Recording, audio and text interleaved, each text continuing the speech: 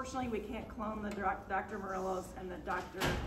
Richies of the world who are completely bought into work-based learning and infuse that into administrators who have not yet recognized the value that these bring to their students. And so we're hoping at the state level to be able to encourage more schools and employers, because we need our employer partners, right? If we're going to grow work-based learning, we have to have them, to help us scale and expand work-based learning. I'm actually meeting with the governor at 1:45 to talk about work-based learning, so I'll be sure and share with her our experience and what we learned here today at Council-Bluffs. I know she'll be happy to hear about the good work that you're doing. So thank you all for hosting us, thank you all for coming, and I look forward to the discussion.